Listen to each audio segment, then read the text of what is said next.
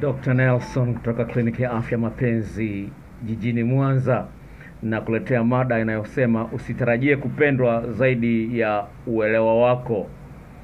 Usitarajie kupendwa zaidi ya uelewa wako. Msikilizaji, kwa muda mrefu nimekuwa na koti Biblia ambayo kwenye kitabu cha Hosea 4:6 nasema kwamba watu wangu wanaangamia kukosa maarifa. Lakini leo nimekutana na statement fulani ya Kiislamu ambayo ningependa niitumie, kizingatia tuko kwenye mwezi mtukufu wa Ramadhani. Nimekutana na statement moja nzuri sana kwenye mwandishi mmoja wa Qurani. Anasema kwamba kwenye hadithi kuna maneno yanayosema hivi kwa Kiingereza, nitaitafsiri kwa Kiswahili. Anasema hivi: it is compulsory on every Muslim to seek knowledge. Nitarudia maneno hayo.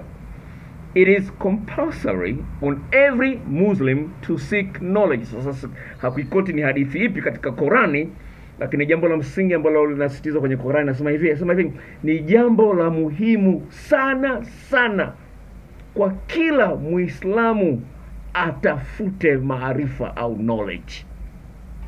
Sawa, anasema ni jambo la muhimu sana sana kwa kila Muislamu atafute maarifa. Sijui ndugu yangu ni kwa kiasi gani unajiona na maarifa ya kutosha katika mahusiano, lakini mada hii imesababishwa na dada ambaye amenipigia simu na nikashindwa kumuelewa ana nia gani. Lakini cha msingi kubwa ni kwamba kuna bidhaa alikuwa anahitaji ambayo sio ya kwangu, ambayo pasa nenda nikainunue madukani. Nikamwambia gharama za hiyo bidhaa ambayo of course nimeizungumzia kwenye YouTube kwenye video nyingine ambayo nimeitumia nimeiweka hapa, inasema kwamba mafuta ya kufanyia tendo la ndoa. Sawa, sasa hayo mafuta dukani sio sikuyatengeneza mimi, yanauzwa na mtu mwingine na watu wengine, lakini sasa ananiagizia kutokea huko aliko nikamnunulia, alafu nimtumie, alafu namwambia gharama zake na za usafiri. Anataka kubishana na mimi. Sawa, nikamkatia simu. Sasa kwa bahati mbaya ni kwamba nilikuwa nimempa mtu ambaye anahusika na usafirishaji kwenye njia ya mabasi. Sasa bahati nzuri jamaa alikuwa anakuja ofisini kwangu. Sasa amekuja ofisini kwangu, anamwambia bwana ameshamtumia hela.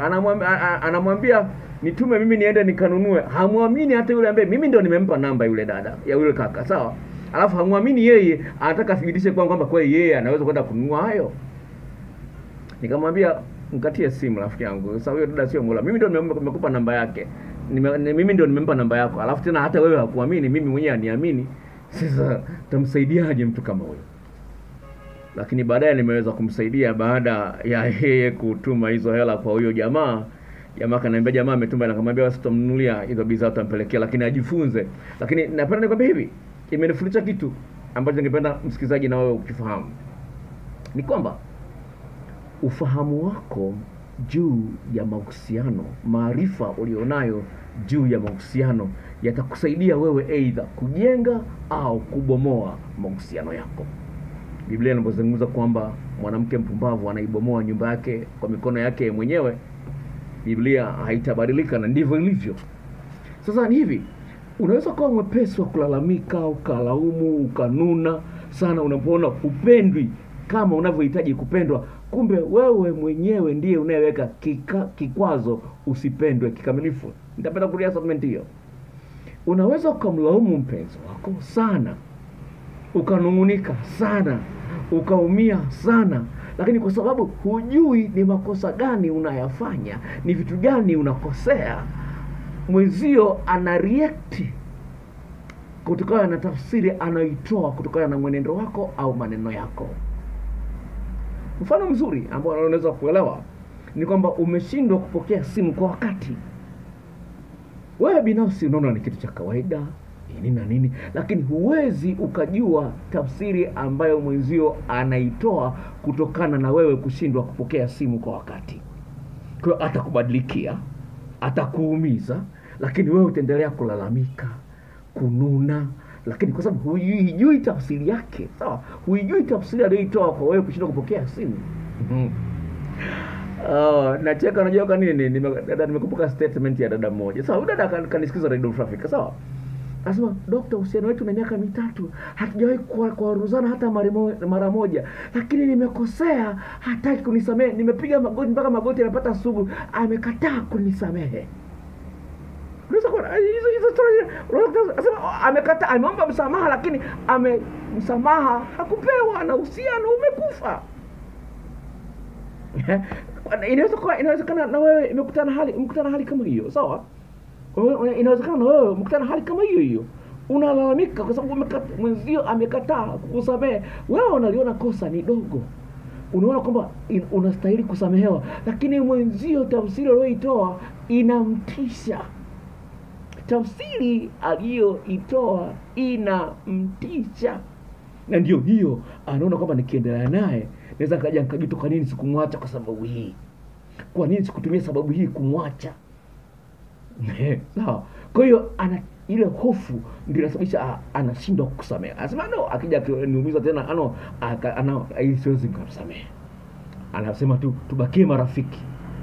Sasa hivi elimu au fahamu ina thamani kuliko pesa. Unaweza ukapata elimu mpya, na elimu hiyo mpya itakusaidia wewe kupambana na vikwazo mbalimbali au changamoto mbalimbali zinazoweza kujitokeza kati yako na mpenzi wako. Unaweza ukarithi utajiri mwingi sana, lakini kama unafahamu wa kutunza utajiri huo, wa kuendeleza utajiri huo, utaendelea kuwa mtu wa maumivu. Sasa hatari iliyopo ni kwamba usipopata ufahamu sahihi, unaweza ukapata ufahamu wa uongo, false knowledge. Kwa hiyo unaweza kusikiliza watu wanaozungumzia mambo fulani ukajiona kwamba haya yanafaa kuyatumia, sawa, haya yanafaa kuyatumia, kumbe sivyo. Ni muhimu sana uwe makini ili uweze kupata elimu ambayo itakusaidia kuboresha mahusiano yako. Sasa wataalamu wa saikolojia wanasema knowledge is power. Anazungumzia knowledge is power, yani ufahamu, uelewa wako utakusaidia wewe kutatua vitu ambavyo vingeweza kusababisha mpenzi wako aone kwamba hufai. Kuna statement moja nimeamua kuitumia, nitaitumia kwenye video ambayo naiandaa, jinsi mwanaume ambaye anaweza kumwezesha mwanamke afike kileleni. Hiyo statement nitaitumia, imetoka kwa mwanamke.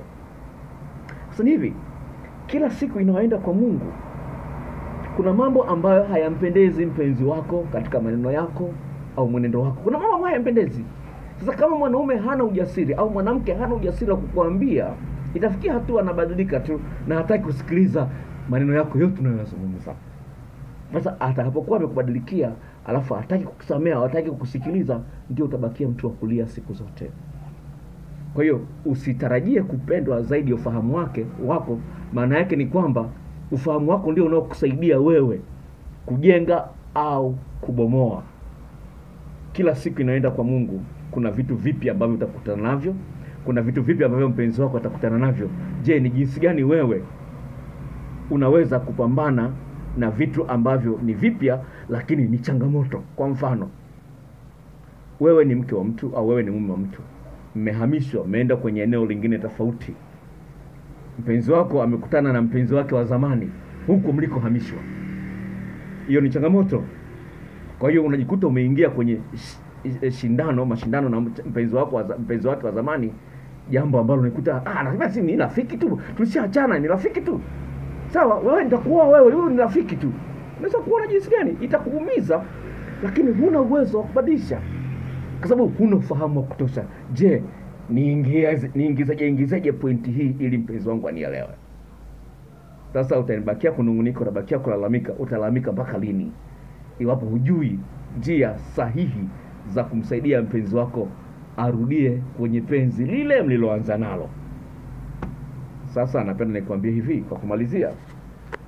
Napenda nirudie na statement ile ya kwenye Qur'an inasema kwamba it is compulsory on every Muslim to seek knowledge. Ni jambo la lazima kwako kutafuta maarifa ya kutatua kila aina ya mzozo unaoinuka kati yenu, tofauti zinazoinuka kati yenu. Kinyume na hapo, utakuwa mtu wa kunungunika na kulalamika siku zote, jambo ambalo litakuponza, kwa sababu ukiwa na manunguniko, uwezo wako wa kumpenda mpenzi wako unashuka siku hadi siku.